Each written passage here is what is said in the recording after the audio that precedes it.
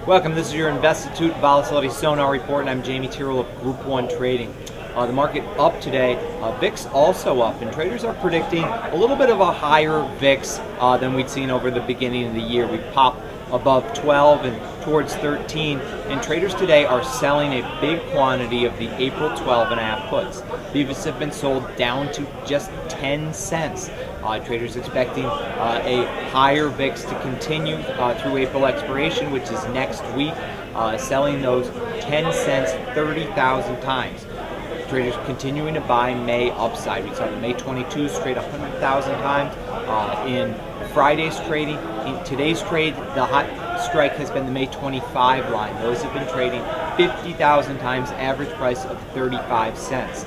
Traders also buying the April 22, May 30 call spread, buying the May, selling the April 25,000 times, 12 cents. So a lot of interest in buying May upside. Traders also pretty comfortable letting go of a near downside put in April, the 12.5 line. Jamie Tyrrell with Group 1 Investitute Volatility Sonar.